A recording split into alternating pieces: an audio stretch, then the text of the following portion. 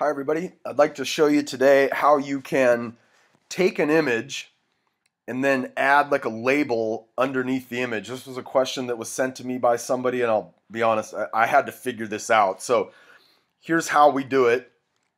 I'm going to come in here and edit this post, and this is what we're trying to get to or trying to accomplish, but I want to start by coming in here and just having a nice clean look. So I'm going to get rid of this table. And this is going to involve using a table. So the first thing I want to do is kind of figure out where my image is going to go. So I want it to lay over here on the right hand side of the page, and I'm going to wrap the text around the left hand side. So I'm going to come in here, I'm going to put my cursor in the very top left hand corner, and then I'm going to create a table. So I'm going to come over here, and what this allows me to do is decide how big I want the table to be. And essentially what I'm going to do is I'm going to create a column table. 2 cells, okay? The top cell is going to hold the image, and the bottom cell is going to hold our caption.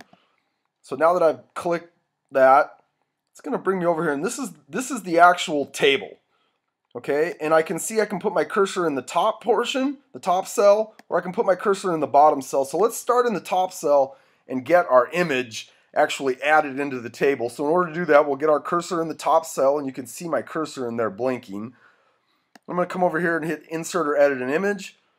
I'm going to upload my image just like I would with any other image, and I'm going to use this 3-story townhome image right here. And then I'm going to come in here and set my dimensions on my image. So I know I want it to be about 300 pixels wide. And then I am not going to use any of the vertical or horizontal space here. Okay, normally if I was just adding an image and wrapping text around the side, I'd want to do this vertical and horizontal space to create that good white space between the image and the text. But we're going to have to do that a little bit different this time.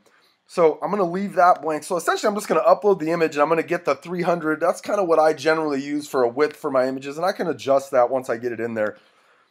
Boom. So now I've got my image in here, and then we see this little area at the bottom where we can add text, and this is our second cell. But first, let's get our whole table off to the right with the text wrapped around the left. So in order to do that, what I need to do is, and this is kind of tricky, I need to click on, boom, I need to click here until everything kind of lights up, including the image inside, and then I'll see these little squares around the edge. I'm using Chrome, so you might see something slightly different in Internet Explorer or Firefox, but this is what it looks like in Chrome.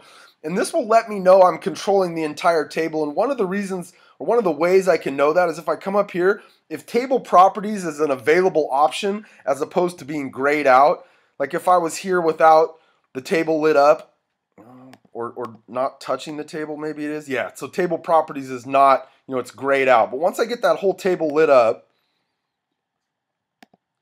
table properties becomes something I can do, but I'm not going to use that yet, okay? Let's light the table up. And then I'm going to come over here and say align right. Oh, see, that didn't even work. So that's real tricky. You got to get the whole thing lit up, images and the table. And then I can say align right. And that's going to now throw my image off to the right. I've got a chance down here now to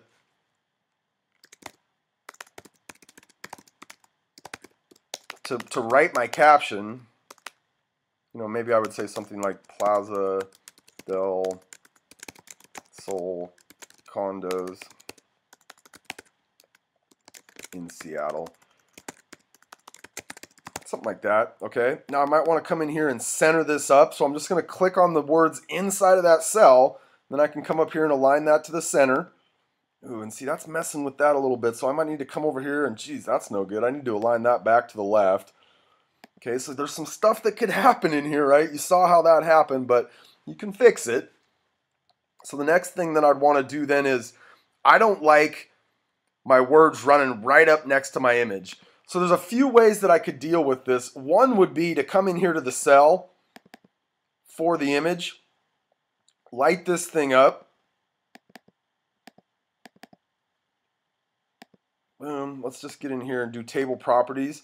And I could come in here and put some cell padding. And if I was to do like 30 pixels of cell padding, that's going to pad it. But the problem is it pads it on the top, the bottom, and it also does it down here on this cell. So it makes it kind of unruly. So I'm going to come back. That's not quite what I wanted. Let me come back and readjust my table properties.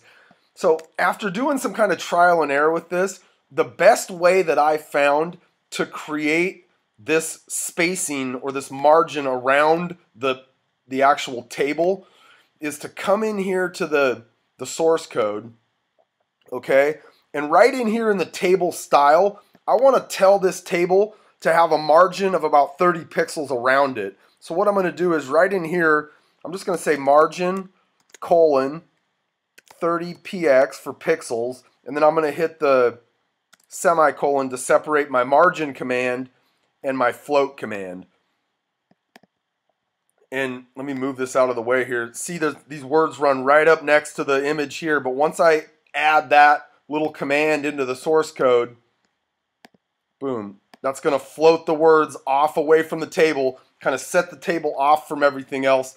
And now I could come down here, post my blog entry, and I have an image with a caption underneath it set off from the rest of my content. A couple of other things that I noticed in here as I was doing this is I could add a border around this table if I wanted to, but again, it's going to add the border around the entire table. So I could come down here to table properties and say, hey, look, I want to put a 4 pixel border or something around this, and hit OK. It doesn't actually show it there, but when we get down here and publish the post, we will see the border in there around the image. So there you go. That's how you could add an image in and add a field down here below to create a caption for that image.